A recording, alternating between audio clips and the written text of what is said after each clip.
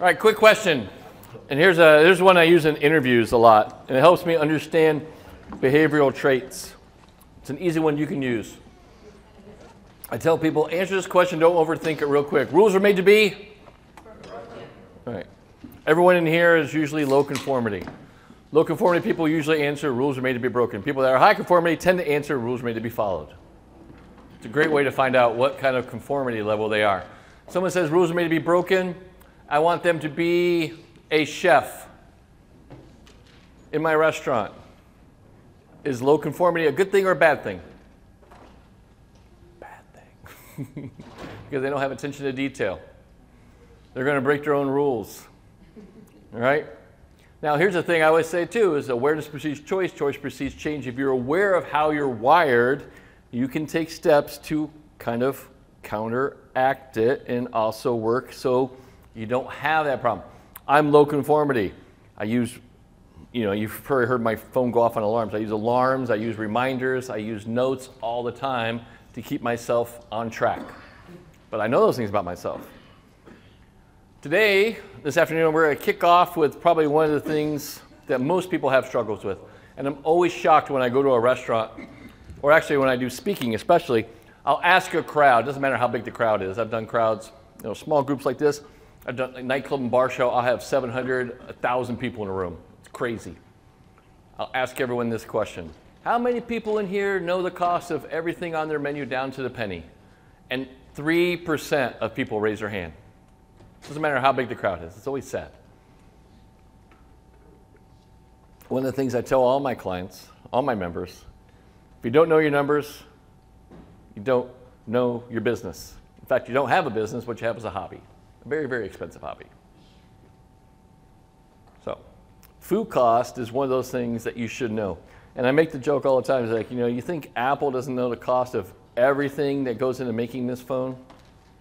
Down to the penny, they know exactly. And what happens when the price of stuff goes up? Your phone goes up, or they scale back production and it make it harder to get one. And your wait times go out longer and longer. So there's nothing wrong with scaling back production to make the cost work. You got to make the numbers work. If the numbers don't work, the numbers don't work. But usually there's a way you can make the numbers work. And the number one thing we're going to work on today is talking about food costing. Now, I talked to you about this before. Food cost and the Food Cost Bootcamp is one of the many kind of workshops and sub-workshops I do in the Restaurant Accelerator. This one goes into the product phase.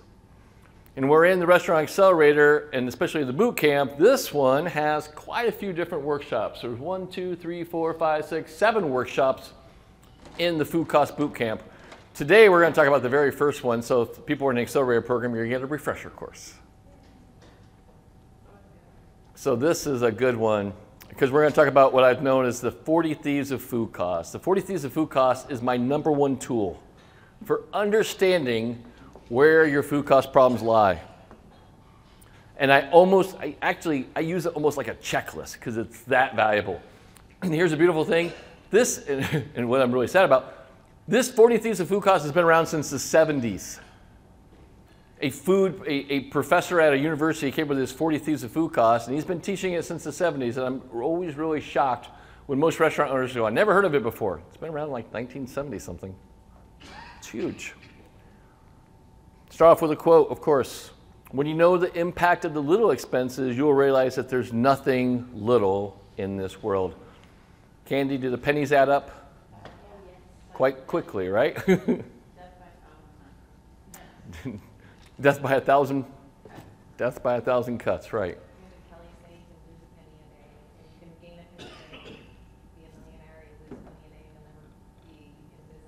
Yeah, and he talked about the problem, the thing about compounding. If you were a good golfer and you took the 10 cents a hole compounded kind of bet with him, you'd end up paying a lot at the end on the 18th hole. Same thing. Little things in your business do matter. And there's some simple things that you might see every day that you do not really pay attention to in the sense that you might not think it's a big deal. Hashtag, everything's a big deal. We talked about this week, or the last couple days, we talked about You know, raising your standards, holding your team accountable. We talked about accountability. We talked about culture. We talked about a lot of things. And the biggest thing you got to do is you got to get your bar back up to what your standards are. Talk about the Daily 5 sermon. I talk about my mission, my core values, my vision, my standards, my expectations, and also words of appreciation. Hashtag write this down. You got to know your numbers. Got to know your numbers. You want to know your numbers better than anybody. Remember, Bo talked a little bit about food service distribution, and when you go to try to negotiate a PVA, a prime vendor agreement, or a food service contract with your vendors, there's certain numbers you need to know. What's your average case cost?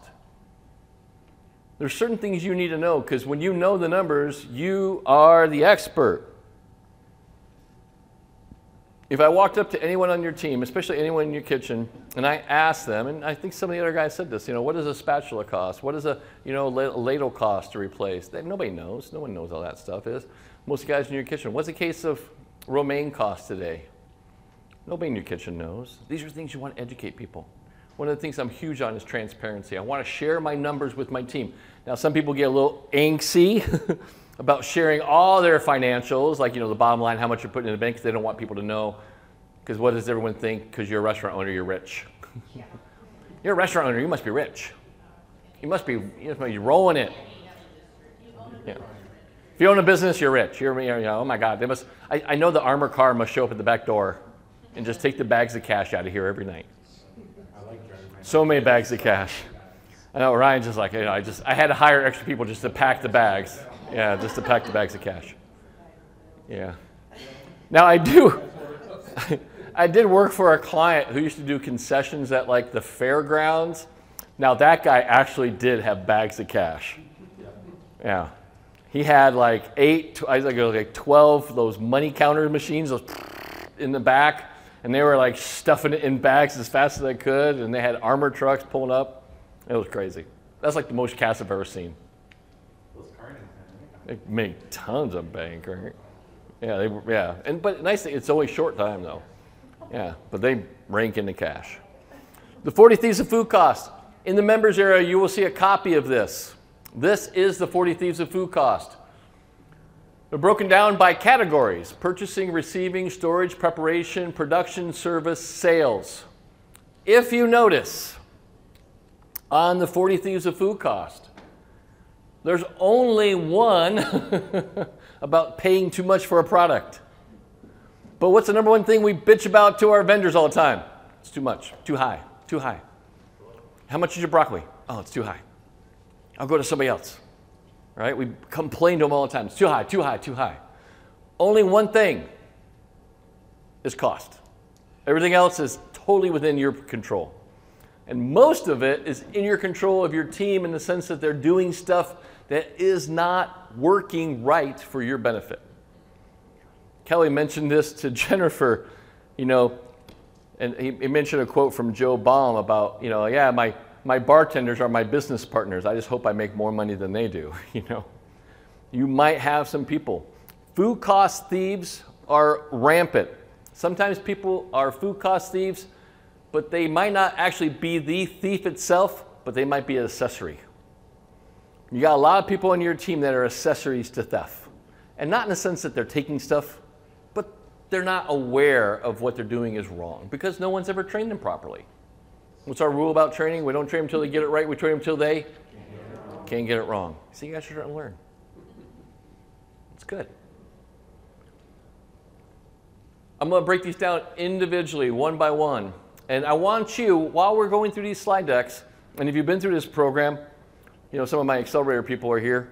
If you've already been through this, go back and look from what we've talked about before. Have you taken corrective action to fix these things? Remember, to take no action isn't action. It's just stupid action.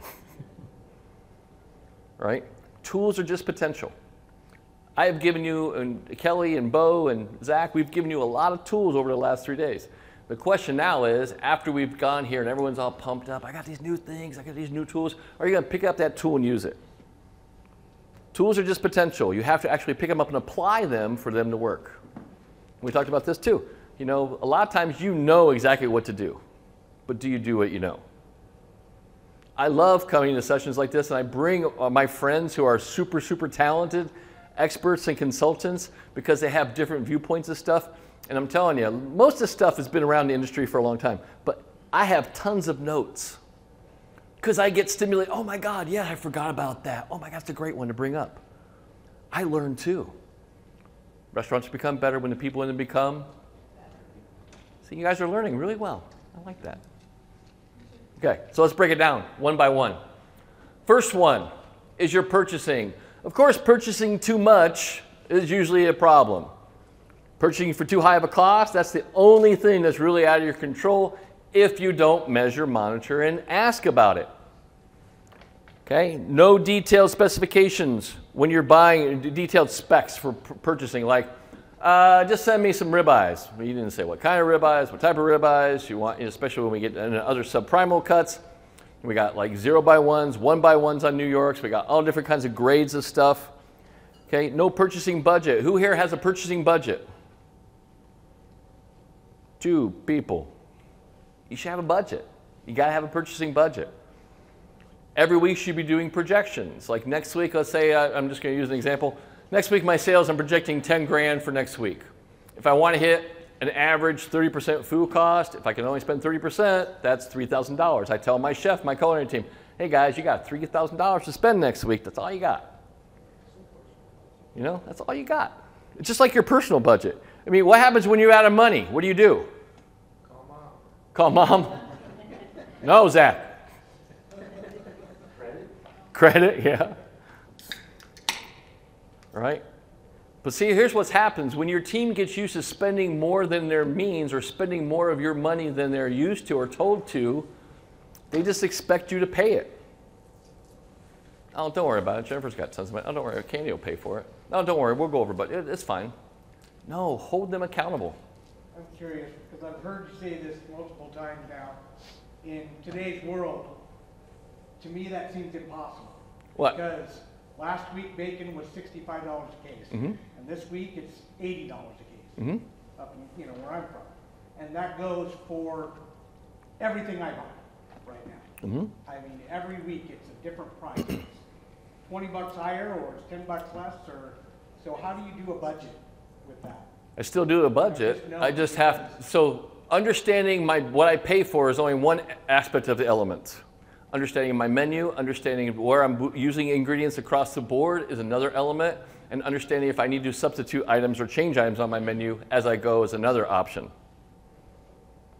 Right, just because you have a menu that has 20 things on there that have bacon doesn't mean you have to have bacon on everything. You can easily change the menu.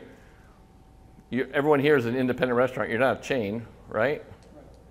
I mean, you have free will on whatever you put on the menu, take off the menu. You can do it the hell you want. Just because bacon goes up doesn't mean I have to play the game. I could actually change some stuff around. I remember there was a time, I remember like last year when avocados went through the roof. Oh yeah, $100 a case. There's times when limes went through the roof. A lot of places like started just changing their stuff. Like bacon's an upcharge. Instead of having a bacon normally on a burger, I might take that burger off the menu, like not having my bacon cheeseburger on it, but someone comes in and says, well, I don't want to have bacon on my burger. Sure, but just let you know there is an upcharge for it because of the rise in pricing. And just tell people up front. You still like bacon? That's fine. It's $4 upcharge. I love bacon. Sure, sounds cool to me. I'm cool. Especially if I know you use really good bacon. I know Brian uses really good bacon. Right? Nothing wrong with changing. If you don't like the way the game is played, change it. Right. If you cannot control the prices of commodities, I cannot control food costs jumping up and down. I cannot cost bacon jumping up, 50, 60 bucks a case in a week. I can't control that. What I can control is on my end. All right, what are we going to do about this, guys? That's where I should be having leadership teams, meetings with my team and saying, hey, this is jumping up. What do we want to do? And give me productive, positive responses. Remember, every time I'm working for solutions, I'm always asking for 3. If they say, well, we can do this or do that, that's a dilemma. I hate dilemmas. Give me 3. At 3, I always have choice. And trust me, there's always 3. You always have 3 options. Sometimes you might have to do some some brainstorming and searching. There's always 3 options. 2 is choice. 2 is dilemma. 3 is choice. Always want to get the choice. Hashtag. Always get the choice. Always work it. Always work the problem until you get 3 solutions, and then brainstorm and figure out which one's the best one for your option, for you, okay? All right. Purchasing too much means you're not setting up PARs. You don't have PAR systems. They're not doing a physical inventory. This is the lazy chef or kitchen manager sitting in the office, not managing his time properly. Most people don't manage their time properly. It's the deadline for my call in for my order is 2 o'clock. It's 1:50. Fuck, he's scrambling around. He's on the phone. Just read down the order guide and I'll tell you what I need. Your bacon? Bacon. Yeah, send me a case. Tomatoes? Send me 2. He's still got 2 in the cooler, but he's just making shit up on the fly because he thinks he knows. Trust me, no one can remember what the fuck's everything is in your inventory. I don't give a shit how good you are, unless you got a photographic memory. Even then. That's crazy. Shit gets used all the time. Yes. Hashtag write that down what Liz has said. Always, not to make it sound creepy or anything, touch your product. Not in a weird way. Not in a weird way, not in a creepy way, but touch your product. I used to put on all my order guides at the very bottom, touch your product. Big, bold letters, touch your product. What that means is I go into the inventory, into the shelves. I actually I look at the box, I pull the box, I shake it, I look inside. Not just go in and see 2 boxes of tomatoes and thinking they're full. Because what happens? People grab a case, they start prepping out of it, they leave like 3 tomatoes in there, they put the box back up. Someone else comes in, grab the other box, use some of them. Now I think I got 2 full cases, but there's only actually 6 tomatoes in there. And then I was like, hey, somebody needs to run the store, get tomatoes. Wait, we had 2 cases. Oh, well, they weren't full. Touch your products. That's where you get number 1. Purchasing too much. If you're not using a order guide system with a PAR level and ordering to PAR, you're getting yourself killed. And the only person who should change the PAR is either someone in the leadership team or the owner. No one at a normal rate, the line cooks and the prep cooks should not be able to change PARs without consulting with someone. Okay. No purchasing budget. Everyone's going to have a purchasing budget. No audit of invoices and payments. Candy, is that a big no-no? Always always double check. Because I'm telling you, they're like you, they're busy. Especially a lot of times when drivers drop off stuff and you want to credit, oh, hey, this was damaged, can I get a credit on a case? Or I want to send this back, it was the wrong product. Yeah, sure. They write it down and then they forget, right? Because they're dropping off 30 trucks, or 30 stops that day. And things just get lost sometimes. Make sure you always inspect what you expect. Yes? Do not let the truck drivers hold you hostage. If I got 10 more stops, I don't give a shit. I don't care. Wait until I'm done weighing every single freaking steak that came into this. Exactly. We'll talk about it in receiving. How do you guys feel about dark drops? Does our orders come in often on days that we're closed? Yeah. Dark drops are fine, but again, I'm going to inspect it as soon as I get in. The first thing I do is I'm going to inspect it and I'm going to call right away. Okay? You're going to have more credit issues with dark drops, but you got to have some system to keep track of it. So I would take photos. I take photos of the product. I take photos of the label. I take photos of the invoice, and I send them to my sales rep immediately, as soon as they happen. And then I put a note on my calendar, follow up on credit from Monday delivery on Thursday. I set a reminder for myself because I know how you get. You get busy and you forget. No. Yes, I know. Corey, get busy and forget? Never. Everyone gets busy and forgets. I forget too. If I don't put reminders in my phone, I forget shit. I'm like, the worst thing in the world is I get a reminder from AT&T that my phone bill's past due. I'm like, oh shit, all right. I should just set up on auto pay. I just always forget to set up on auto pay too. Too many vendors. Bo talked about this. There's a cost for every time you write, every time you do an order, every time you have a vendor, there's a cost to that. Having too many vendors is costing you. You want to kind of streamline it down. I'm like Bo, I believe in 2. I should have a primary vendor and I have at least 1 backup. Okay, that's usually my deal. I usually have a primary vendor and I have a backup vendor. And I let them all both know. They do. I let them, be honest. Transparency is huge. If one of your core values is, here's the thing also too about core values. Core values just don't apply to your restaurant. It should be how you run your business. If you have integrity, communication, respect as your core values, that should be with everyone you interact with. Not just your team, not just the way you want your team to act to your guests, not just your guests. It should be everybody you're involved with. That should go down to your core values should, especially since they generate from you, from your personal life, they should be a representation of who you are as a person in the world. I don't know if I ever mentioned that, but that should be the way we should always conduct our business with anybody, is acting in congruency with our core values. Got it. Receiving. Chef mentioned this right here. Theft by receiving personnel. And it's not that my team, I trust my team, but I always just double check stuff. I remember one time I was hired as a consultant for a big hotel. I was like a corporate chef at the time. This is back before I opened my own restaurant. I was doing some chef consulting stuff, and I noticed shit, man, we use a lot of shrimp. God damn. Seems like, man, I buy a case of shrimp, and I'm buying like a case of shrimp every other day almost. So then I got kind of curious, and I came in, and I noticed they had one of the dishwashers putting the order away. He was putting the order away. I just kind of sat back, and I didn't I wasn't hovering on top of him, but kind of stayed back, and I noticed he was putting some stuff away. He went over and grabbed a trash bag, went back in the receiving area.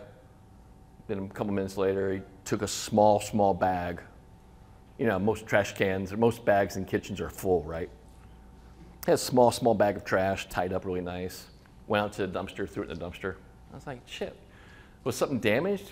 Shit, I should check that. I should make sure it's not, maybe it's something leaking or something like that. I want to get credit, right? So I go out, I do some dumpster diving, get in there, pull the thing out, open it up, 2 boxes, 1620 shrimp. Frozen. He had been throwing him in a garbage bag, throwing him in the trash can, then telling his family to come pick him up. He was having a little shrimp fiesta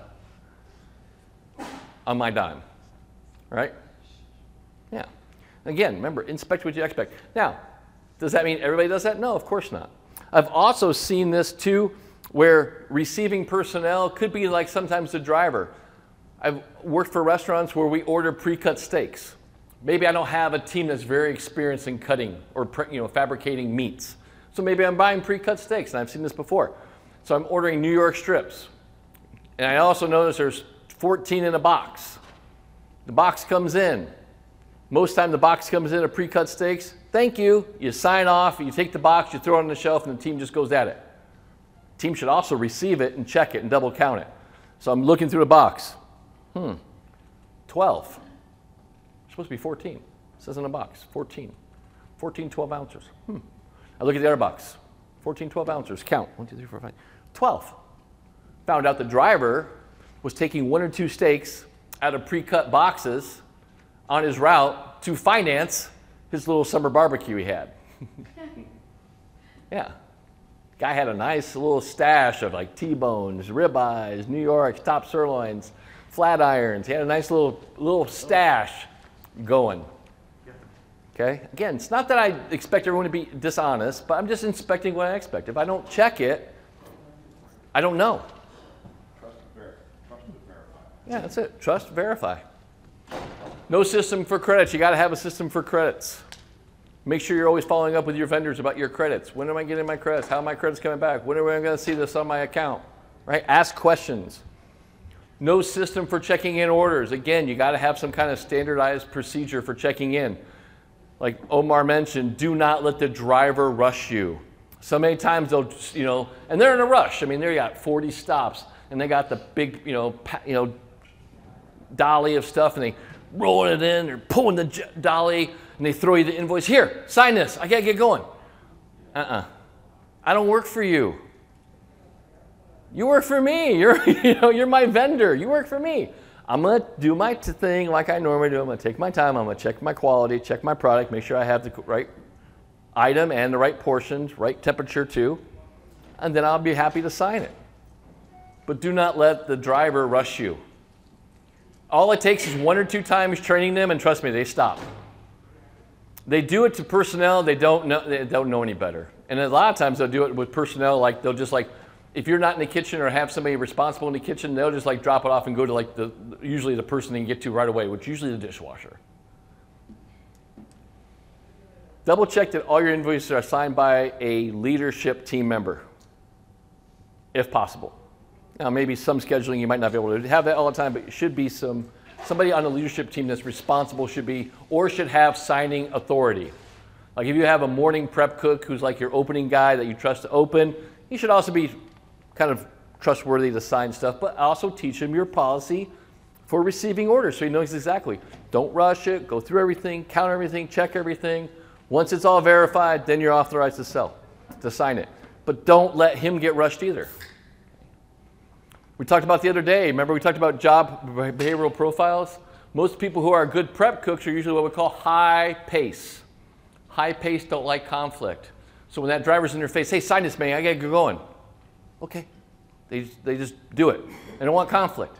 Just tell them though, hey, part of your job is just be cool and calm and just like say, listen, right? And if the driver's really insistent about it and the person who's there receiving feels pressured, you need to have a talk with your salesperson, have a talk with the driver.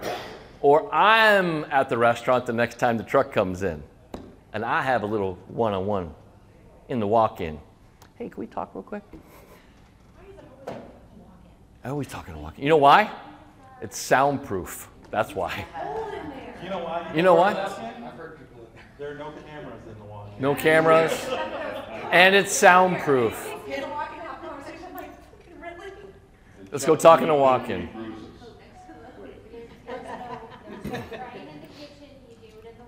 See, there's no crying in the kitchen. You go cry in the walk-in. Go cry in the walk-in. Yeah. Just no making out in the walk-in. No, yeah, or worse. Or worse. I've walked into that before. I was like, oh my God. I could tell you a really horrifying story about a celebrity. I did some consulting with one of his restaurants, and this is how I met the celebrity. I was like doing a walk-in, and I walked in and opened the walk-in cooler. Whoa. Love your stuff. Love your work. Yeah, nice. Whoa. It's like, damn. Never look at your movies the same way again. Okay. And I don't think that's your wife. Okay, let's just keep going. Perishable items left out of proper storage. Remember this. A lot of times you spend a lot of money on produce. Every hour that produce sits out at room temperature, not refrigerated, you lose a half a day of shelf life. So you just got that lettuce in, that romaine just came in. Guy dropped it off, 8 o'clock, guys are busy prepping, got dropped off at 8 o'clock, 9, 10, 11, 3 hours it waits before someone puts it away. How much shelf life did you lose? Day and a half. And then we wonder like, shit, man, it seems like I'm blowing through produce really fast. A lot of that's preventable if your team just gets on putting that shit away as soon as it comes in. Do not leave shit sitting out. That's the number one thing I see. Order comes in, and I've seen this before. As I walk in the back door and there's an order stacked up by the walk-in. Hey, what time does it get? Oh, they got dropped off a couple hours ago. That's a priority. It's like hot food to me. Hot food hot, cold food cold. Order is a priority. Put that product away right away. Another thing, storage again. Food stored improperly. Food improperly in storage place. Storage at the wrong temperature and humidity. Double check your coolers all the time. There's certain things in your cooler that need certain temperature zones. And if you have a pretty big walk-in, your walk-in has different temperature zones. Not everything's at that same 35 degrees all through the thing. It's like different temperature zone. Closer to the fan has a different temperature zone. Higher shelves have a different temperature zone than lower shelves. You got to understand what is the best place. And I actually have charts for these things, and I can actually upload to the members area. They're really, really great. No daily inspection of your dry goods or your stored goods. Every day, someone should walk the cooler. One of the things that coaching does is, and I talk about this a lot, is coaching is about creating new habits. If your team doesn't have a habit of checking the walk-ins, walking the storage system, you want to start setting reminders for them. If I have a new kitchen manager who doesn't have a lot of experience, which I love because I can train him the way I want him to, what I do is I set alarms on his phone. 9 o'clock, 11 o'clock, 2 o'clock, 4 o'clock. When the alarm goes off on the phone, it says, walk the coolers. It's pretty easy. And then I know his phone goes off at 9, 11, 2, and 4. So what do you think I'm doing? I'm inspecting what I expect. I'm walking back there around 2 o'clock because I know his alarm went off, and I'm seeing, is he walking around checking the coolers? If he does, he gets appreciation. Number 5 on the daily 5. If he doesn't, he gets number 4, standards and expectations. It's very, very critical that we walk the coolers to ensure that everything's running right. Also make sure that we're on the zone for production. I need you to make sure you're committed to doing this. Are you with me on this? Yes, perfect. Let's make sure we follow the schedule. Okay? Unorganized storage areas. Oh yeah. You want to make sure everything's nice, neat, organized. One of the things I love to do is I wouldn't say I'm OCD. I love labels though. I will put little tags and labels on everything. So everybody knows where everything goes. Bucatini goes here, Pappardelle goes here, Farfalle goes here, olive oil goes here. I put everything on the shelves with tags so everybody knows where everything goes. I do it also in the walk-in too. I'm kind of anal about it. Unsalted butter goes here, heavy whipping cream goes here. Makes inventory and orders. Makes everything so easy. Remember, inspect what you expect, but help them out by helping them organize. Hey guys, what we're gonna do is we're gonna basically radically organize all our storage areas. We're gonna get little tags and put everything out. Should we not call it idiot proofing? I wouldn't call it idiot proofing. No. Yeah. But you want to organize everything. Take some time, I'm telling you, if you take some time on the front end, it makes the back end easier about managing inventory, managing production, just makes your life easy. Is it a little work in the front? Yeah. Is it worth it? Oh, hell yeah. And then at times there'll be times when you'll walk in, even though you got stuff labeled, heavy cream goes here, you're gonna walk in, there's gonna be a gallon of milk sitting there, like someone just got lazy and just put it there by mistake because they were just in a rush. Guys, hey, milk goes over here. That's for heavy cream, that's for whole milk.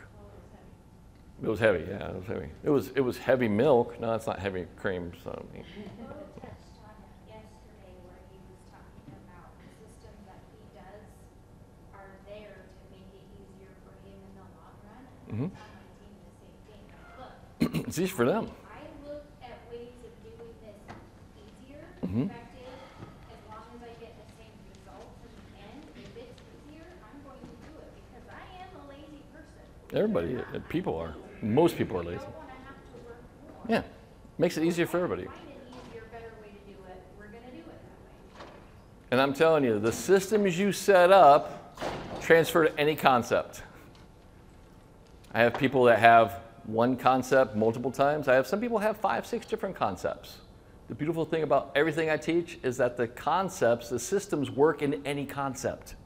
Whether you're a burger place, pizza place, sushi place, doesn't matter. Organization's organization. You can transfer these systems the same thing.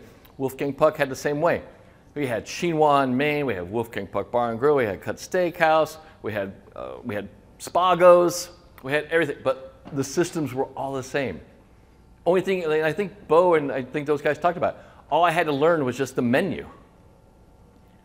We could take any chef from any Wolfgang Puck concept, put them into another concept, and it'd be up and running in a week. All they had to learn was the menu. How you process a recipe was the same no matter where you went. You got the recipe card, you put it in front of you, you grabbed all your mise en place, you measured everything out. We all had the same process for everything we did. We all had the same process how we did recipes. We all had the same process how we did production. We all had the same process for ordering. We had the same process for inventory. The same process for production. You could take any chef from any location, plug them in. It was beautiful because the systems were the same. Didn't matter.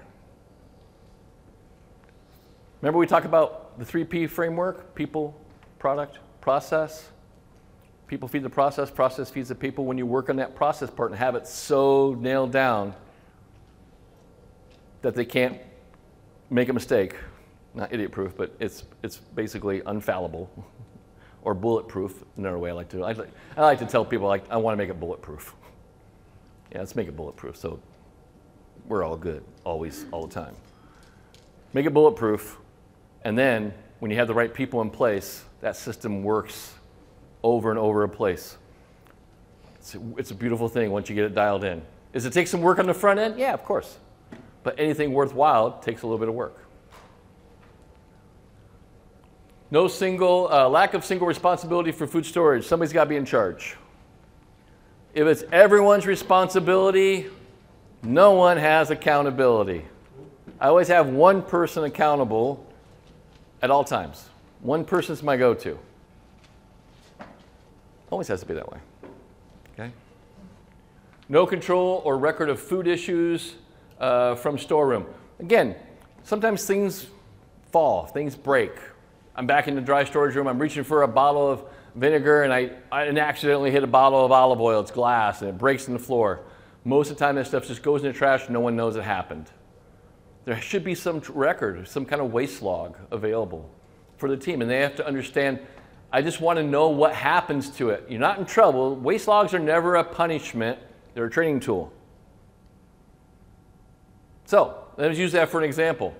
I got vinegar on the top shelf that we use a lot for production, but I also have these glass bottle olive oils on the top shelf too. I've noticed that during the month, I've broken 4 bottles of olive oil. What's the training opportunity here? Move the fucking olive oil. Exactly it. If they keep reaching up and knocking over a bottle of glass olive oil, you know, I should probably move the glass stuff on the bottom shelf. Training opportunity. Everything's an opportunity. Remember, sometimes it's just simple observation. When you see threads or trends in your waste logs, that's something to work on. I've seen this before too. And it's pretty common. I walk in the kitchen and I walk in the back door and there's like a tray or 2 of bacon burned beyond recognition. What happened? Oh, I just forgot. Okay, cool. Next day I come in, another tray of bacon burned. Hey, what happened? Oh, I just forgot. Oh, training opportunity. What should I do? Either send them a timer, buy them timers, or tell them to use their phone. Most guys in the kitchen have their damn smartphone. They're usually listening to rap music anyway. Nothing against rap music if you like that kind of stuff, you know. I like a little Jay-Z, you know. But just tell them, hey, use a timer, dude. All right? You don't have to remember everything. All right? Use timers. Most of the time, I'll buy those, you know, those little hand wound up things, right? Remember the old ones? You know, now they got the digital ones, you know, that you can set. My father, this is to tell you what kind of tyrant my father was. If you burn something in the oven, and we had those old-fashioned timers, and you burn something in the oven and did not use a timer, he got one of those timers. He had one specially done with a rope around it that you wore around your neck. Oh my God. And you wore it all day. Flavor Flav in old school. I mean, back in the 70s, I think maybe Flavor Flav worked for my dad, and that's where he got the idea. But you wore this damn timer around your neck all day.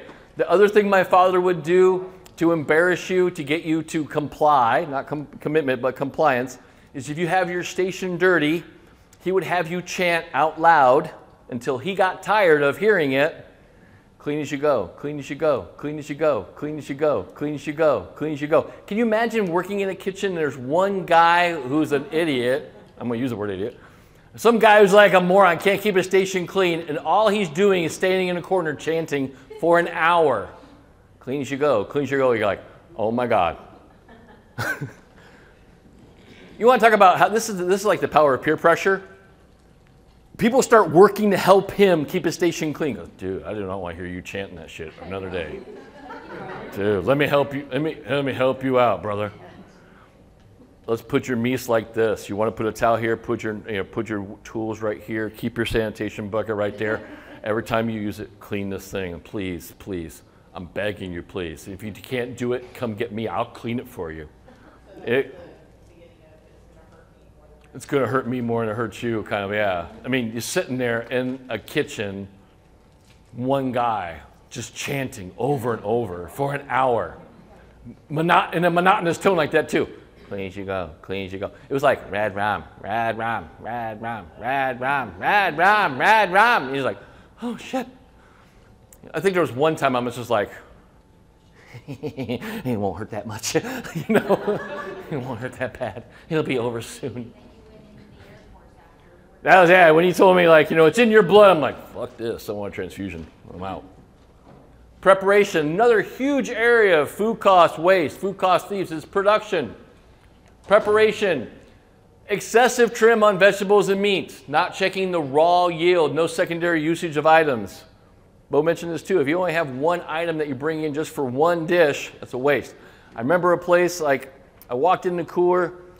I don't know if everybody's, there's like different types of microgreens. Some microgreens have longer shelf life than others. Some microgreens, like bull's blood, don't last that long. Yeah, like a day or two. This guy he was a chef, he wanted bull's blood on top of his tuna tartare tower. Now, they didn't sell a lot of tuna tartare towers, so we did not use a lot of bull's blood. And every day I'd look in the trash can and there'd be 2 or 3 little receptacles of bull's bloods that were wasted. And at, what, like 20 bucks a pop? Not cheap. At 20 bucks a pop, I started to do the math. That's 20, 40, 60, 80, 100, I mean, like almost like 200 bucks a week just in thrown away microgreens. So we quickly said, Chef, what can we do different as a garnish? Well, I really like the red microgreens. What can we do that's red that might be a cool garnish that we could put on top? I don't know. How about beet threads? Why don't we get some raw beets and we put them through one of those spiral slicers. We make some beet threads. We put them in a little cornstarch. We fry them up, and we have this nice little crispy tower we can put on top. Actually, we give it a little more height than the bull's blood. I like that idea. So do I. Because we already have beets on the menu because we have a beet salad. Perfect solution. You know?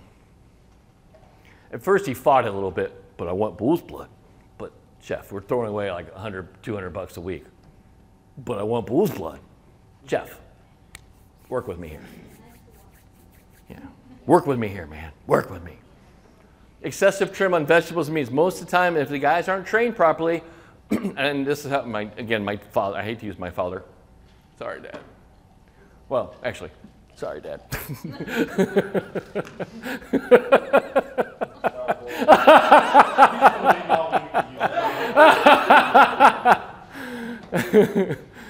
My father, like, you're cutting zucchini. Like, you know, there's a stem end and there's the end of the zucchini. When you cut off the ends, he would come by and inspect how much end of the zucchini you cut off. If it was more than like the thickness of a quarter, you were in trouble. Yeah. Food waste. Food waste. The funniest thing you'll see now is, like, I am so accurate. Like, my girlfriend freaks out, like I'm doing zucchini at the house and I just pull the zucchini out and take my knife and whoosh, like that real quick. And I leave like that much off the edge. She goes, wow, how'd you do that? I go, that's like 5 years of hell. Muscle memory. I never forget that. It's like, every time. Yeah, you get that kind of muscle memory. You never forget. Preparation is huge. Production is the next biggest one. Production. Overproduction. Hashtag, write this down. Do not let your team decide how much to prep. You should be telling them how much to prep. Or someone on your culinary team who's in charge should be telling them how much to prep. Every time I've ever gone into a kitchen, I'll ask it every time I've done this. You guys set up for lunch? Yeah, we're ready. All right, awesome, let's go. Hour into lunch. 86 this, 86 that. Hey, what happened? I thought you guys said you were set, we had plenty. I thought There was 3 courses. I thought I had enough. Yeah, well, there you go. Eliminate the thinking for your team. You want to do the thinking for them. Tell them, I want 12 quarts of marinara. Because here's another thing too, people are creatures of habit. I'm a prep cook. I've been with your restaurant it's an Italian restaurant. I've been with your restaurant for 4 years. Every Monday I come in and I make 10 gallons of marinara sauce. I make 300 meatballs. I shred 50 pounds of mozzarella every Monday. I've been doing this for 4 years. Business kind of drops off. I don't really know. What do you think I make on Monday? Same amount. And all of a sudden it's like, wow, you know, we got a lot of meatballs. Shit, we got a lot of cheese. Some of this cheese is going moldy. You know, because our volume dropped down a little bit because we're in between summer and winter. No one adjusted the PARs. No one told them to cut back on production. People are creatures of habit. They do the same thing all the time. You have to tell them, hey guys, we're going into a slower period. We need to cut back a little bit. Now you might be saying, well, Donald, what if I tell them to cut back and we get slammed? Which you probably could. Then you readjust your PARs. There's nothing wrong with 86ing an item also. Just because you have a full menu doesn't mean you have to have everything on the menu all the time. It's okay to say, we're going to have to 86 this for tonight, not run it tonight, okay? How do you feel about, this is something my dad and I used to get into at his restaurant, and now I can still get into it to this day. When I set my PARs, let's say they're using the wrong label for a sauce on the dish. Mm-hmm. All of a sudden, they're out of the fucking sauce. And so I'm like, all right, 86 a dish. Mm-hmm. My dad would come in, like, well, we still have 30 servings of chicken, but we don't have the sauce, so we're 86ing it. Well, we'll just serve it with this sauce instead. I'm like, no, that's not my fucking dish. 86 it, and then I'll leave the kitchen, and I'll come back 15 minutes later, and they're serving it with the wrong fucking sauce. Yeah. Just gotta say, it's not negotiable. It's not negotiable. I appreciate your input, Father. I really do, but it's not negotiable. It is not consistent. It's not consistent. I always got to think about, remember, here's the thing you want to remember too. The ends do not justify the means sometimes, especially when it comes to keeping my brand integrity. Brand integrity above everything else. Keeping your brand intact. And the lack of brand integrity is the number one thing kills restaurants, number one. You ever heard of brand dilution? Brand dilution is a common phenomenon. Brand dilution is this, and this is, I see it all the time because I've worked thousands and thousands of restaurants. You start off with your restaurant concept. It's great. You launch, you open up, everyone loves it. The place is packed. All of a sudden, just like everything else in life, there's a cycle of business. And it starts declining, right? What happens when your business starts declining? What do? Fuck. You panic, right? Oh my God. What did we do? What did we do wrong? Oh my God, business has dropped. What did we do? You didn't do anything. It's just a natural cycle of business, people. You have to understand everything in life has ebbs and flows. And so does the cycle of your business. Even if you're the most popular place in the world, you will have a slower time. It's just natural. Now, when you hit that ebb and it comes down, two things happen. You can either just ride it through, which it will eventually self-correct and eventually you'll go back up, or you can do what you should be doing a long time ago. You shouldn't be constantly marketing anyway, because most people do is when it's really busy, they don't market,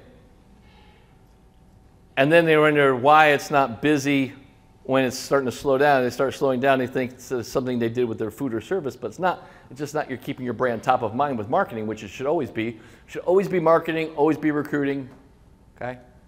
Always be what? Always what? Always be training, right? I got three things I say, tell everyone always be. Always be training, always be marketing, always be recruiting.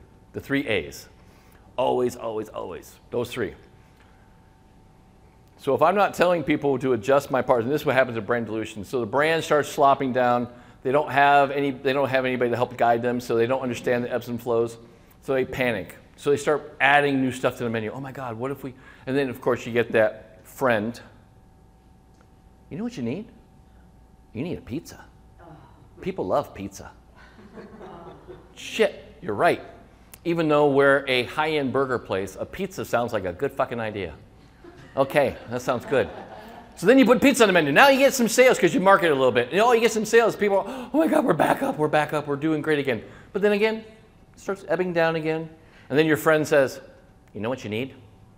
Greek food. People love a fucking euro. God damn, you're right. Fucking everyone loves euros. God damn. I need a euro. So you put a euro on the menu. Sales go back up. And it just keeps doing this thing up and down, up and down. But then the problem is now your menu is a hodgepodge of burgers and pizzas and euros. And now you do Italian night on Friday nights. Now you got pastas. Now you decide to do a couple high-end steaks too. Now you're just a kind of a barrage of all kinds of stuff. And now you lose what is known as brand identity. The guests don't even know who you are anymore. And what happens when the guest is not sure who you are? They just stop coming. Yeah.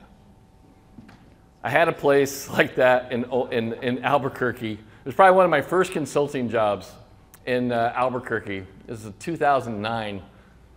And the place was a really, really famous, been around since the 70s, long time. The menu had become a hodgepodge. There was like Greek food, there was Mexican food, there was steaks, there was pizzas, there was all kinds of stuff on there. And I said, wait, what? Tell me your story, tell me your backstory. Oh, we started out, you know, there was no, everything was Mexican in the area. And so we decided, you know, we wanted to do a steakhouse. So we were like the original Old Town Steakhouse. I'm like, duh. Let's just go back to being the original Old Town Steakhouse. And that was actually the tagline I came with. The original Old Town Steakhouse. It wasn't rocket science. So we can dumped all the stuff out of the way. We dumped all the old crap out of the way, got rid of all the Greek food, all the really crazy shit. We started doing our own kind of contemporary steakhouse kind of thing. And then what happened was, when we marketed it properly, the sales took off their roof. Yeah.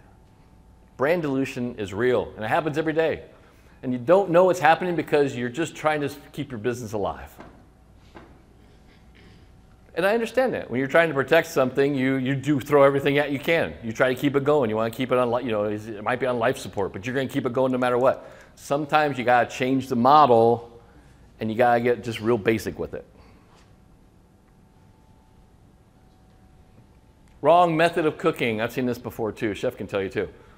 Certain things that are great for yield, some cooking methods will like just kill stuff. You know, chicken, a lot of fish. You know, I've seen braised stuff, I've seen roasted stuff. There's lots of different cooking methods. You gotta make sure you're using the right cooking method for your menus. Cooking at the incorrect temperatures. Again, I tell all my line cooks this, just because it goes up on high doesn't mean you have to cook it on high. Everyone wants to take that goddamn saute pan, crank that flame up, and then, oh shit, it's burning.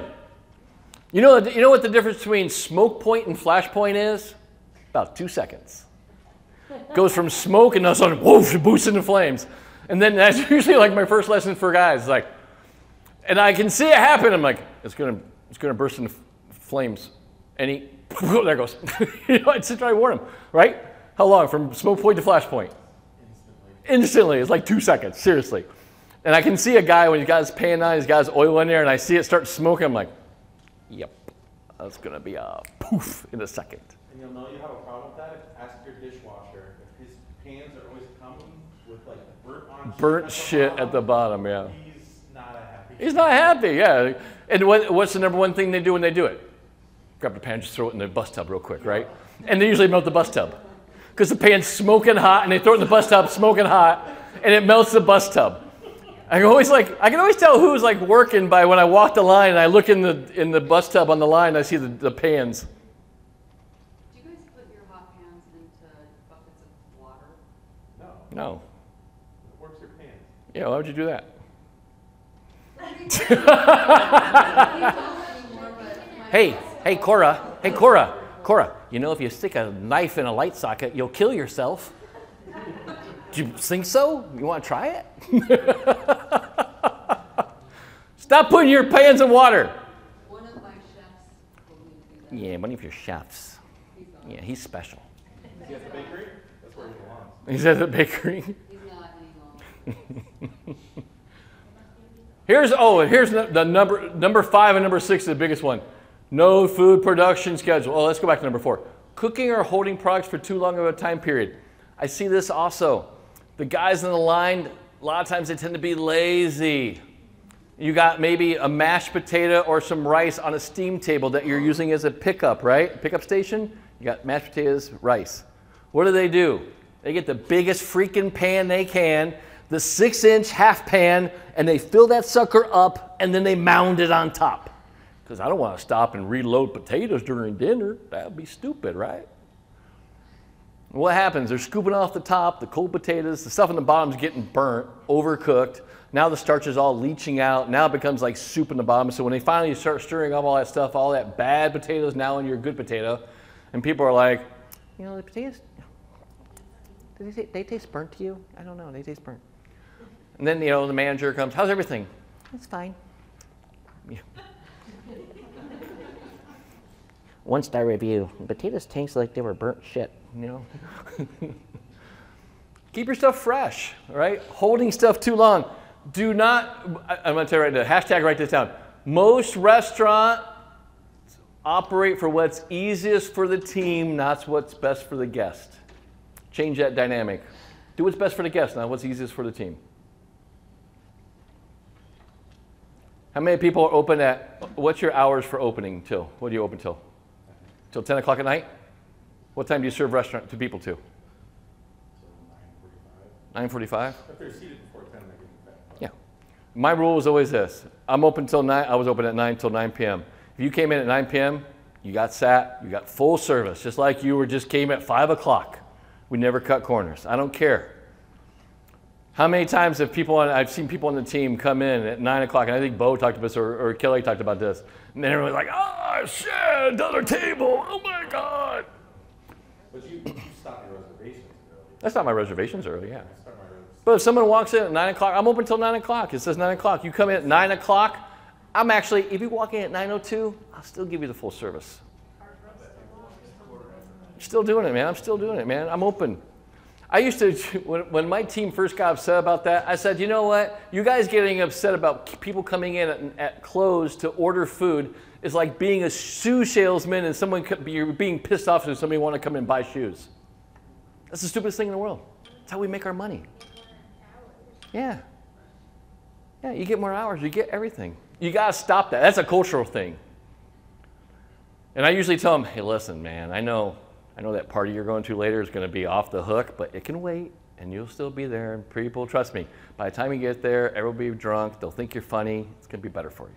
The other thing is, if it takes them an hour to close the kitchen, right, and one table walks in just at close, seat that table, serve them, guess what? You can close the rest of the kitchen. Yeah. Have inventory done, so all you have left to do is just the line. Just a line, that's it. It's easy to do. What about your friends? They can help the kitchen close. At my restaurant, they do. What, when your friends come in? No, the front of house she's talking about. Oh, the front of house, yeah. Yeah, she's like, what are you doing in the front of house? It takes more than one person to close a restaurant. I'm not gonna argue with you that it's bad practice or good practice, because I think it's good practice what you're saying. It's good business practice, right? Yes, but when you're losing money and you have 5 people on and you have that one guest walk in, Yeah, well, we gotta reconfigure your business model, that's all. That one guest has an outreach of 30 people. But you know, Look at the PM, right. No food production schedules. That's not having prep lists, production sheets. You got to have a production sheet. I have all my members of all my coaching programs. You have to have a production sheet with PARs. And also I tell you to put times on there too. Most people, again, I mentioned this quite a few times, they suck at time management. There's a thing in management theory called Parkinson's Law. Parkinson's Law is very simple. Work expenditure contracts meet time obligated. If Ryan's a prep cook for me and he's been doing the same job for years, Ryan comes in at 8 o'clock every morning. He has a production sheet. He works till 5 o'clock. I give him an average of 10 items a day. Ryan will work from 8 to 5 and do the 10 items because that's how he does. He works at a pace, his own pace. Everyone has their own internal clock. Now, let's say one day I have a huge catering that day, but I need everything done by 2 o'clock. And I go to Ryan, dude, I know it's the same workload, but I really need you to get on this today, and I really need it done by 2 o'clock because I need the kitchen for a big, huge plate up. Ryan would jump on it, push a little harder, and get it done by 2. What changed? The constraint of time. Just the constraint of time. Again, most people are shitty at managing their time. If you give them free will to manage their time, they're not going to manage their time very well. Just look at the average person online, uses what? Looks at their phone 150 times a day. They're on social media, TikTok for an hour a day. Average person watches TV for 4 hours a day. People suck at managing their own time. Yet, what's the number one thing? I'm so busy, I'm stressed out, I'm overwhelmed, I'm overworked, I'm stressed. No, you're not. You're just not managing your life. Time management is life management. Plain and simple. Time management is life management. This is my number one pet peeve, not using standardized recipes. That goes back to my chef days. You have to have a recipe. It has to be standardized. I've been working with a client for a while. We're still, and we haven't really talked to each other much because the last time I had a talk with him, I kind of went kind of bad chef on him. Kind of snapped. And I usually don't snap, but I kind of got to the point where I was just like, all right, I got to put a line in the sand hard. And I said, listen, I've been on you for 7 months now to get standardized recipes. Do not fucking call me again until you have recipes done. Standardized recipes. You got to have recipes. You do not have standardized recipes in your restaurant, you're not in fucking business for a restaurant. It's just a free-for-all. Everyone wants to do the creative shit. Guys who want to go in the kitchen, they want to come in the kitchen because they want to cook. I love that. I love that you want to come and cook. But you got to teach them a process too. There's a process to how we cook. No one makes anything in my restaurants without, number one, writing a recipe. Because if I like it, I want to be able to duplicate it. And trust me, we've all done, Omar can attest to this, we've all done our fair share of we're playing in the kitchen, getting creative, turns out really great, and all of a sudden it's, oh shit, what did I do? Right? The Hail Mary, what was that? Oh my God, how much? Was that coriander or cumin? Is it a tablespoon or a teaspoon, right? Yeah, we've all done that. Nowadays, I try to, especially if I'm going into test recipe development, I have a notepad next to me and I'm writing stuff down. I'm making adjustments, right? Gotta have recipes. Who has recipes for everything in their restaurant? Written out, typed out, not written, not handwritten, scribbled notes. And then I'm gonna ask you the other qualifying thing. I know Chef does. You gotta have a written recipe, so it has to have the amount, has to have the process, how they put it together, and it also has to have a yield, how much that recipe makes. If you don't have yield, hold out your left hand, take your right hand. Bad owner. Thank you. I'm working on it. I'm working on it. No waste logs used. We talked about waste logs quite a few times already. Okay. Service. Again, no standard portion size. Here, I'll tell you, of all the food cost killers, the 40 Thieves, the three number one, waste, portion, and production. The number three. I'll look at the 40 Thieves. I'll usually go through it check by check, but the first three I always look at is your waste. I look at your production. I look at your portioning. And Omar mentioned this. If you know you make a gallon of sauce and it's supposed to be a 6-ounce ladle, how many ladles of sauce do you have for servings if you're using a 6-ounce ladle into a gallon of sauce? I'm going to use that Jeopardy theme. Dun, dun, dun, dun, dun, dun, dun. Dun, dun, dun, dun, dun, dun, dun, dun, dun, dun, dun. 12. What? 9. 9? It's so worse. 17. Huh? All right. 17.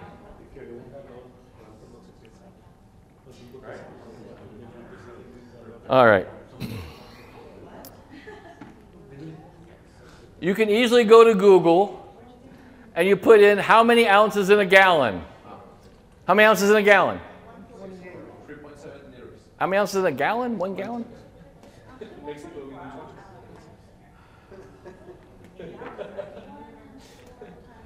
Isn't it like 120? It's 128. Yeah, I was going to say, isn't it like 128? Well, that's what I got. All right. There you go. So if you know you have a gallon, which you have to convert, number one, you have to convert to ounces, which is 128 ounces. And if I have a 6-ounce ladle I'm using, I have how many? 21 portions of sauce, right? Now, it's supposed to be a 6-ounce ladle. I go back on the line and I see they're using an 8-ounce ladle. Am I going to blow through my sauce faster? Oh, hell yeah. And that's usually where problems go wrong. If I don't have standard and specifications for how everything's supposed to be portioned and used, and I don't give them the right tools, and I've done this before, I'll walk back in the kitchen, hey guys, hey, it's supposed to be a 6-ounce ladle. How come you're using 8? Oh, we don't have any 6-ounce ladles. All right, that's owners. Guy, buy them some fucking 6-ounce ladles so they don't stop using an 8-ounce ladle. You know, or... Or 6-ounce ladle's dirty. Or I've seen them like use the opposite too. Hey, it's a 4-ounce ladle. You guys know you have 6-ounce ladles. Oh, we do? Yeah, you do. Yeah. One full Yeah, I just use 1/2. You know, I'm good at measuring. Anytime everyone says they're good at guessing, here's what I tell them. And I've had this actual conversation with an actual sous chef of mine. I walk in the back door of my restaurant. We had tenderloins. He's cutting tenderloins. He's trimming them up. And that's usually a high-cost product that has a lot of waste usually. He's cutting the steaks. I go, where's the scale? He goes, I'm pretty good at guessing. I said, that's cool. You know, I'm good at guessing too. I'm going to guess your hours next week, okay? He's like, what? I go, yeah, what? You had 20, right? What? No. I said, hey, man, you mess with my money, I'm going to mess with your money. It's only fair, right? Working relationships have to be win-win. Scale on the table, plastic wrap, steaks. Every time I've ever walked in ever since then, scales on the table, weighing the steaks. Exactly. Whenever you're talking to your team, relate it into ways that they understand. Pain. You know? What do we say? Pain versus pleasure? Hey, man, you're good at guessing? Yeah, that's cool, man. I'm good at guessing, too. What'd you work? 5 hours last week? What? You want to see someone's eyes open up like, what? Exactly. No standardized servings things. We just talked about that. Carelessness, spillage, waste, food, cold food, stuff sitting out at room temperature too long. Got to monitor this stuff. Remember, inspect what you expect. And then the last one here, sales. Food taken out of the building. Unrecorded sales are incorrect pricing. The no charge or the cash not turned in. That's usually the no sale thing. That's usually at bars a lot. Guy comes up, buys a draft beer. It's for something, gives you a 5. Bartender takes a 5, hits no sale, pockets a 5. You lost a draft beer. He just made $5. If you're a busy bar, he does that 50 times a night. How much money do you think he just made? He made a lot of bank, right? Again, now he's your business partner, but he's not telling you he's a business partner.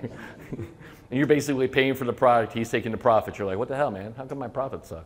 I can tell you exactly why. I know with the toast sheet, but you can give them no access to the no sale. Yeah, you can give them no access to it. Yeah, you can restrict assets for sure. Yeah. Another huge one, too, is I think it's on here.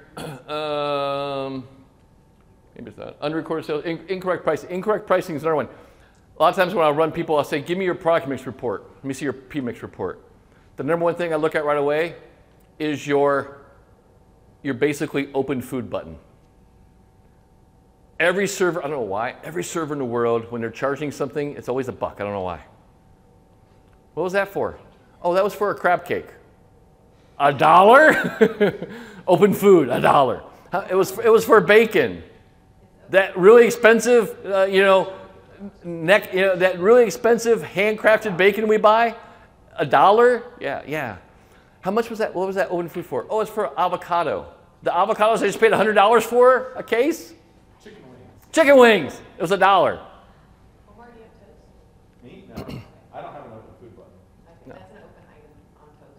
No. Yeah, you want to monitor your open food all the time because I'm telling you, they go in and just start ringing shit in all the time. I've seen Yeah. servers order steaks with the open item for their server with discount is. Yeah. They Yeah. bring in kiddie meal and then they tell the cook, this is what I want. Yeah. Remember, inspect what you expect. Ryan will tell you from firsthand experience. He's in my accelerator program. One of the things we do is, he has toast.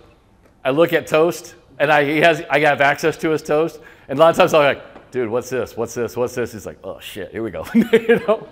But he asks questions, and you go ask this team, and then you know what? We stop the bleeding. Yeah, our big problem is voids. Like, why? Voids and comps are huge. Voids are a big one. What I didn't take advantage of on Toast until actually this past week we started doing it. But you can enter as many different reasons As you want. Yeah, we shut that out. Start Right? really Yeah. tracking exactly. You got to also. Yeah, but a lot of them go through, but only 2 staff members do it with their numbers. depends on The if trick it's- is if someone else is snagging their number. Yeah. The voids are only a problem if it's Yeah. board or if it's me, and it's put in their void, and then it's like in the abyss of.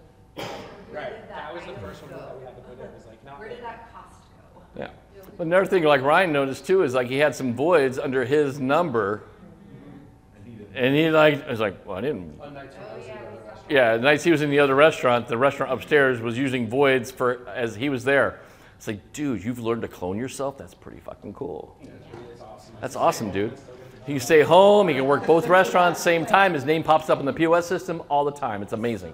So what I've done with my employees, depending on whose error or what it is, I take down the credit card tips. That's illegal. That's illegal, isn't it? That's Yeah. illegal. Yeah. Big time. Yeah. Yeah.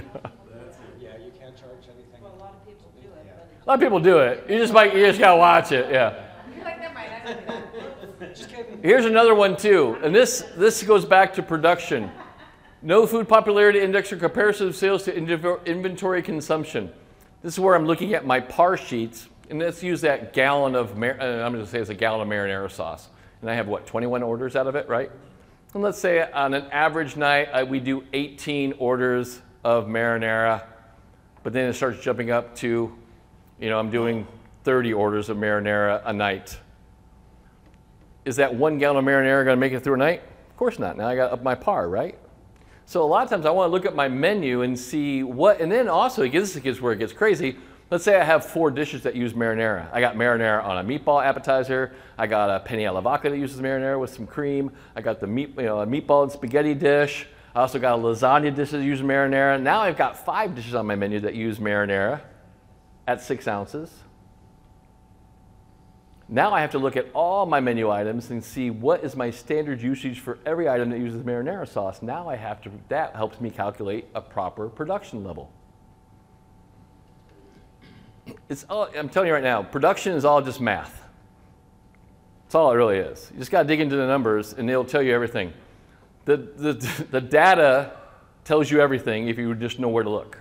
If you don't know where to look, contact me and I'll show you where to look. Okay, it's easy to find. It's all in your POS system. Poor pricing of menu items is another huge thing too.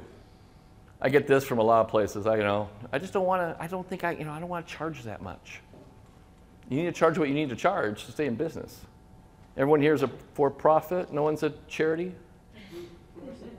Jennifer's on the verge of being a charity, but I'm talking to people about nonprofit, actually. yeah, her staff thinks she's a nonprofit.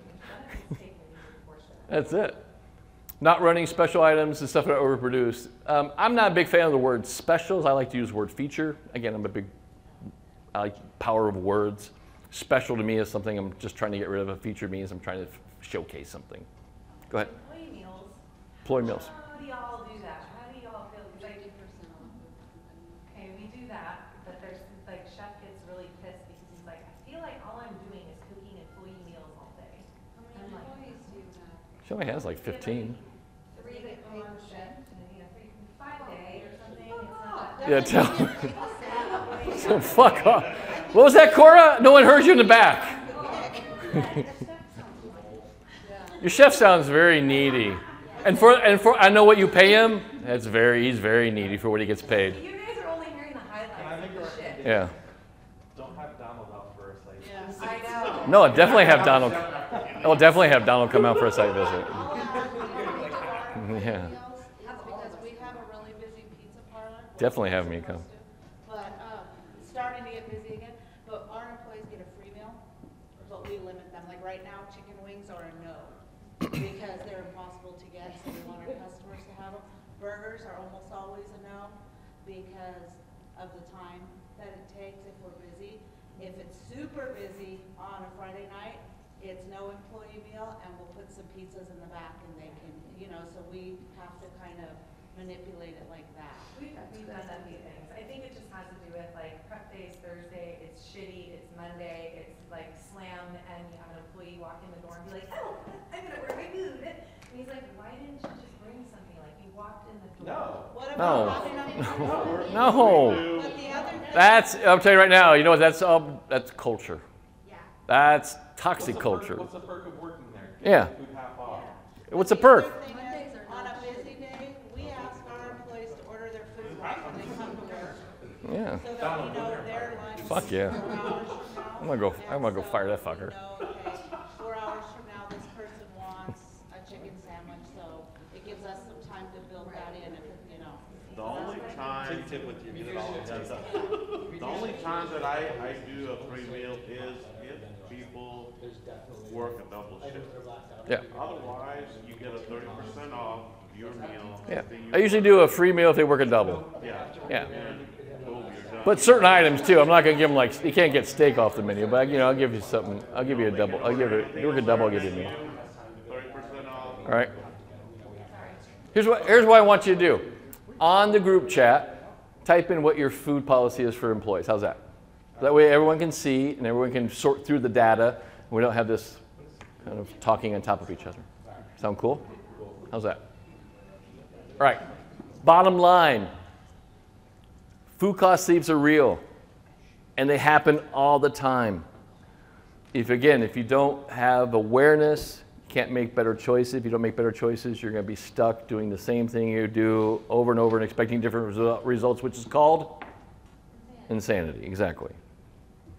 Doing the same thing and expecting different results is insanity. And unfortunately, most restaurants just like to do the same thing over and expect different things. If I don't train my team properly, and I'm telling you, like 99% of the 40 Thieves of food cost is all proper training. That's all it really is. It's just training them the way you want it done and then holding them accountable to your expectations. And then, remember the daily 5 sermon. One is, number 4 is standards expectations. That's not the way we do it. We do it like this. They're going to push back. No, I don't want, no, it's easier for, no, this is our standard, guys. It's just how we do things. I'm always calm about that. That's how we do things. That's our standard. It's not, and I usually use the word, it's not negotiable. As soon as I say it's not negotiable, what's that usually mean? It's not negotiable, okay? You stop talking, it's not negotiable. It's like right then I just shut the door. It's not negotiable, it's the way we do it. I shut them down right away. It's not negotiable, it's the way we do it. It's our way. And if somebody keeps talking, it's non-negotiable. It's not a discussion. It's not a discussion. It's not open for debate. It's not open for discussion. That's the way it is, you know? And I'm really polite about it. I'm calm about it, but I'm just like, it's not open for debate. I don't have to, like, I've seen those owners, like, Jesus Christ, I told you, no, we're not doing it like that. We're doing it like, don't lose your cool. When you elevate stuff, and we talked about emotions over the last 3 days, talk about emotional management, emotional intelligence, managing your emotional energy levels. We talked about all these things. You have to maintain the culture. You have to maintain the balance. You have to maintain the energy level that you want all the time.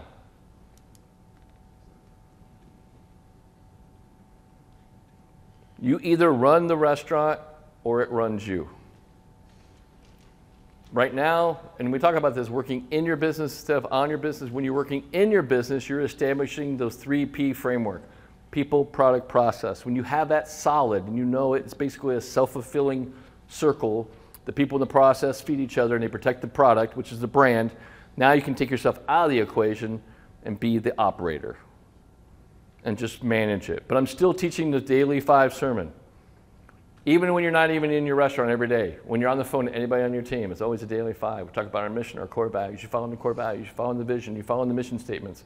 Hey, our standards, expectations. I know it's on the P&L. We do this and this and this. I need you to do, make sure we're watching this. Follow the budgets. Make sure we're following, doing this. Make sure we're doing the production right. Make sure we're adjusting PARs. I'm holding always my standards, my expectations. I'm setting goals for them. And then I'm also giving appreciation. Hey, man, I really appreciate all the work you do. You can get to that level where you don't have to have your restaurant run your life. Okay? Hashtag write this down. Somebody's texting me like crazy. You must know where the bleeding is to stop it. You must know where the bleeding is to stop it. You have to know where the bleeding is. If you don't know where the bleeding is, it's just going to keep going. When I was in pararescue, part of the pararescue training is basically paramedic training. First thing you do when you walk up on an unconscious person, we call it ABC. Airway, bleeding, then we check circulation. We walk up, airway, are they breathing? We check bleeding. We usually do this hand sweep to see if there's any blood pooled or anywhere, and they have blood coming out. And then we check their circulation, make sure they got how strong their pulse is. Same thing, you gotta know where the bleeding is. That 40 Thieves of food cost. If you have a food cost problem, it's in the 40 Thieves, trust me. Always is. 40 years in the restaurant business, I can tell you with a shout out 100% certainty, any food cost problem is hidden in that 40 Thieves. And the top three are production, portion, and waste. That's the top three. And usually it's portion. If I had to pick one of the three, it's usually portion control. It's usually the number one thing. You know, you have this beautiful designed pizza and it's supposed to be like, you know, 6 ounces of cheese. And then you got monster gorilla guy back there on the line and he's got a hand and it's like his standard size cheese is 12 ounces and he's monster cheese man, you know. You know, and he's like dumping cheese on there and cheese, I don't know about you, but cheese right now is really expensive. You're like, oh my God, I see my cheese prices drop, you know, jumping up, my invoices are jumping up every week. That's what's kicking your ass, is like you don't have any portion control measurements. You know, and then the guys will, and as soon as you try to enforce it, remember we talked about this resistance curve, you start something and then they give you resistance or pushback. Well, you know, man, I'd love to weigh out the cheese, but man, it's really going to slow me down. You know, I won't be able to cook as many pizzas. That's just a story you're telling yourself. That's just bullshit. That's a lie. And normally a couple of days into it, one of them will turn around and be like, this is working great, actually. Yeah. Usually, yeah, after they kind of, that goes into the buy-in part. After they push back, because again, it's another step for them. No, I got to get a scale or I got to have a thing and I got to weigh the cheese out or put it in a cup and fill it to the top. Oh my God, you know how much it's going to slow me down? Oh my God, you know how much it kills me to write your paycheck every week? Fuck. You know how much I got to sit down, I got to pull up the payroll, I got to calculate your hours, I got to send it over to the accountant, I got to send it over to the payroll company, the checks got to come back, I got to have them signed. Fuck. You know how much a pain in the ass it is for me? But I do it every time. Yeah. It's just part of the job. And again, it goes back to this is the way we operate. It's not negotiable. We measure our cheese. We measure our portions. That's how we operate, guys. That's just, you know, listen, I know there's other restaurants that don't care. We do care. We want a consistent product for our guests. To do that, we have to have some consistency rules of engagement in place. One of those things is proper portioning. Proper portioning, proper plates. Another thing too is look at the size of your plates. I know a lot of chefs, and I've chefed it up too.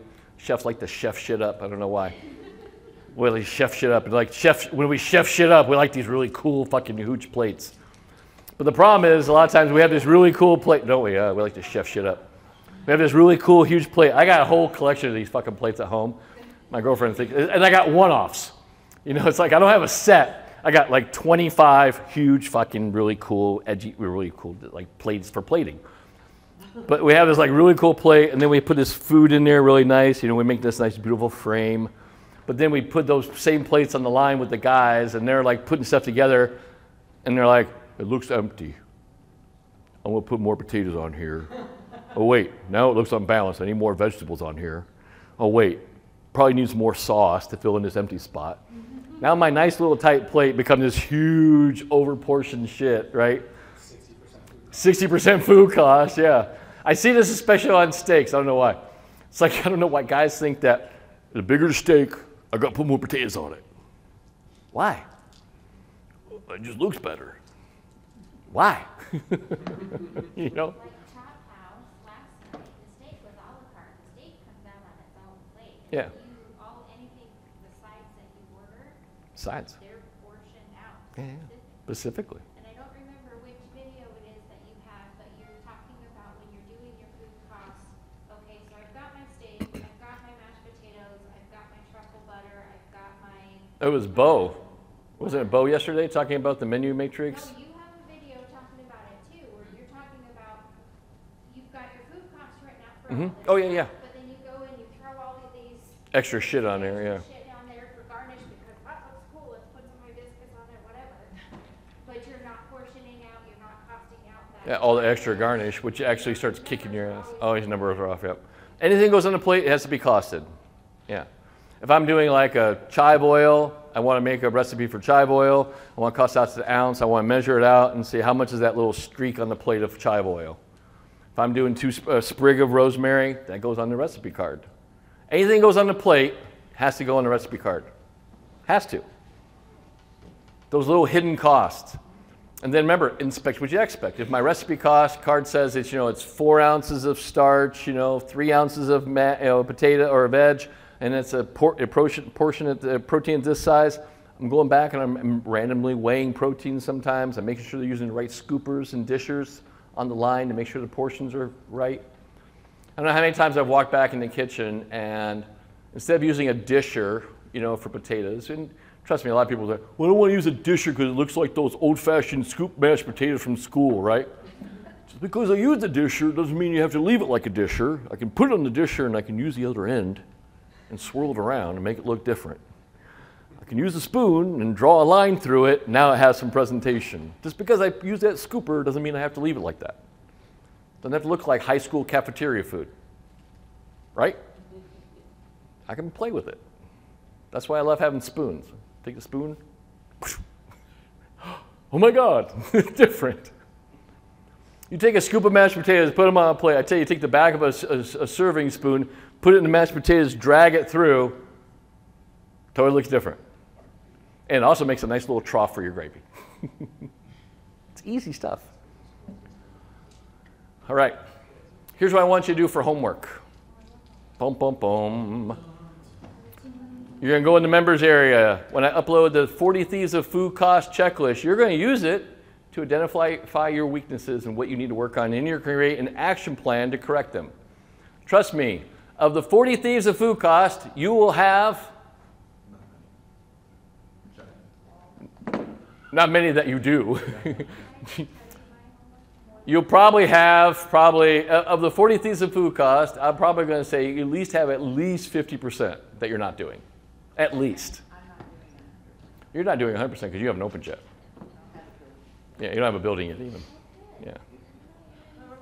Yeah, you and Liz are in the same boat. You guys get a pass on homework.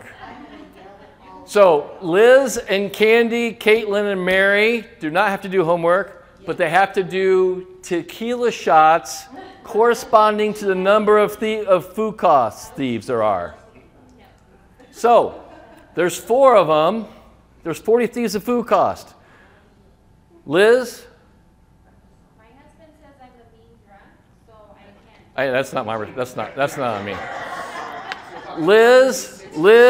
Liz, Mary, Candy, and Caitlin, between the 4 of them, and Cora. What do you mean?